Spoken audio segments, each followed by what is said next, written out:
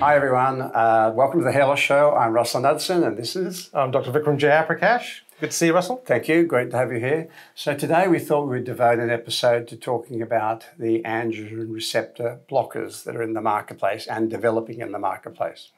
So just to put that into context, if we go back to our standard picture of testosterone in the scalp, in the hair follicle being converted to dihydrotestosterone, which is the culprit for the trigger for hair loss.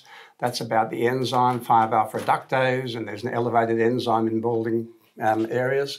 Okay, but both of these hormones don't become active unless they bind to the receptor. And there's a specific receptor which we call the androgen receptor. The problem we have, just to remind you, is that the DHT, which is the scalp harmful one, is 100 times more likely to be bound than testosterone. There's a preferential binding onto the receptor.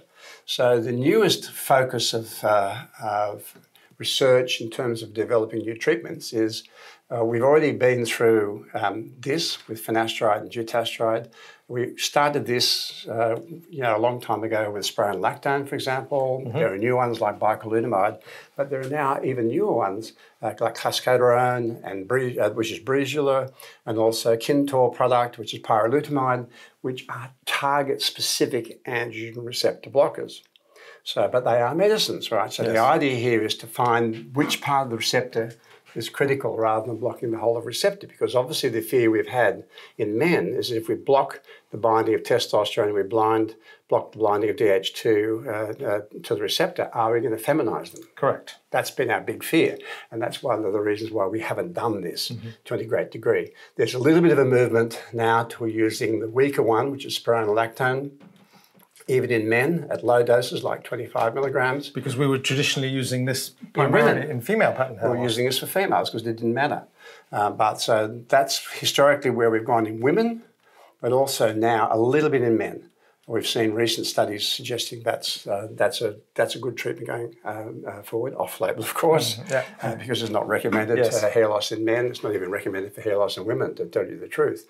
But the reality is, we're drilling down here. So the theoretical benefit is if we could find the right receptor blocker here that didn't alter the DHT levels or the T levels in our patients, then there'd be less fear of side effects of playing with their hormones. We're not playing with their hormones, we're playing with the specific binding in the hair follicle that creates the problem. Because that's what a lot of people are concerned with, or how is this changing my hormonal profile? Yes. So they actually... And they want to measure their blood level, which of course isn't where the action is. So that's really a problem. So this is an exciting area of research, and there are new products coming on. But again, I would recommend caution to people about this. You really want to know that this isn't something that's just 6 months old or 12 months old or 2 years old. You want to see some... Because a lot of these medicines have been around, but they're not fully studied. Correct. And sometimes some of the studies that have been done have been stopped quite prematurely. Yes. As well. And again, I'm not telling you to drill down to this level, but just remember that an awful lot of the trials stop at 24 weeks, which is the 6-month mark. And quite frankly, I know why they do it, because of the cost involved and the complexity of it, but it really isn't good enough information for us to take to our young healthy patients and say, oh, well, it didn't cause any harm at 6 months. And go, well, what about 5 years? Well, we don't know. It hasn't been around for 5 years. You've got to be honest about that. Yes. You can't do that. So we've got these new ones, but there's also other things that have been around for a long time, which we've talked about before, which is the ketoconazole shampoo.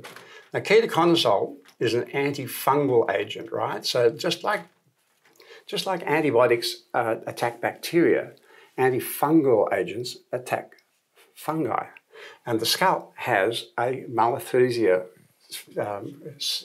species of fungus that lives and reproduces in your hair follicle. And what we've discovered over the years is that the fungi on the scalp, they cause inflammation in the scalp. We've known about inflammation associated with baldness for over 40 years. There was a study done in the 1980s taking biopsies of bald males showing that 40% of them had on the biopsy had noticeable significant inflammatory. And we see that a lot of time in people that are losing hair, their scalp can be quite inflamed. Absolutely. So we know that they cause the inflammation. So ketoconazole as an antifungal agent has been around for 30 years. And there have been studies since 2001 showing that it, as a supplementary treatment, not as a standalone treatment, but as a supplementary treatment, there's got to be a response in patients using finasteride and ketoconazole versus using the finasteride by itself.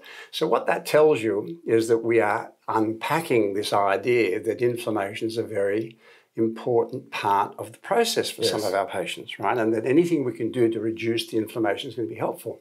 For example, the big thing we had recently was COVID. Well, one of the things that was noticed in America by a physician was that the acceleration in balding in his patients that had COVID was much faster than the acceleration of balding in these patients that didn't have COVID. And so this became a sign, you know, named after him in 2022. But it just emphasizes the thing that this is multifactorial, right? It's not all about one thing. No, but also, yeah, but you're right. And so the inflammation is important, but we also know that ketoconazole has another effect, which is It comes back down to here. So again, only in the last little while have we understood the concept that it also has an effect on blocking the androgen receptor. So if you said to yourself, wow, if I can use a topical product, right, that helps block the androgen receptor and reduce inflammation, then why wouldn't I use it? And the answer is we should. Yes.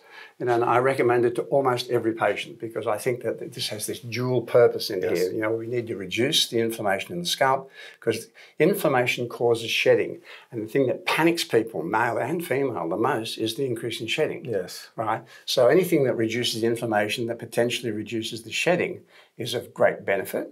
And if you also get the added benefit of blocking the receptor, then this is something, the ketoconazole shampoo, as distinct from every other shampoo on the market that claims to have a great effect. Yes, this is a medicine because it's antifungal. It's not herbal remedy or anything like that. It's a medicine, but it's a safe medicine that we've used for decades for treating fungal infections. And one point to at least acknowledge on this is that anything that you use topically, but specifically this, you actually have to use it properly. So you have to keep it on for 3 to 5 minutes. Exactly, which a lot of people don't. It's hard. Well, one of the ways to do it, which someone suggested to me, is right, wet your hair before you get in the shower, apply it 5 minutes before you go in the shower, do whatever you're doing, then go and have your shower. Correct, yes. And I would recommend that because anything you leave on for 30 seconds is doing nothing, and that includes caffeine, by the way. Yeah. So don't get caught up in this idea that you use something very quickly and it has an effect. In fact, all of the anti-dandruff shampoos, you know, have things like zinc peroxide in them, or they have selenium in them. They're all anti-inflammatory, and anti-inflammation is a good thing. So anything that's like chemist line anti-inflammatory, or dermatitis, or scalp psoriasis, or seborrheic dermatitis, or dandruff, anything that says it's an anti-dandruff shampoo that you get from a pharmacy is worth exploring to see whether it helps you, because those ones are the ones that have been properly clinically proven rather than the people doing their advertising on the internet. So I think this is a really important topic because, we spend a lot of time talking about other medications, but this is, as you said, the emerging not necessarily the holy grail, but certainly something to aspire to also look at trying to optimize that from that perspective. Well, this is the way medicine develops, right? We start with an overall treatment like penicillin, right? Was the first antibiotic by Fleming. And then we've developed ones that are more target-specific, more target-specific, so that they don't have these unintended consequences. The same thing's happening here. Start with minoxidil as your overall stimulator, stimulates everything. Then you get to finasteride, which is targeting the enzyme. Now we're targeting the receptor. It's becoming way, way more target-specific. And hopefully it means it's at least as effective, if not more effective. And because it's so targeted, we don't get these unintended consequences of side effects that we would otherwise weren't expecting. Very good. Well, thanks for that, because that's a really useful topic to go through. I hope you found that useful. Thanks again for watching, and we'll see you on the next episode. Thanks, everybody.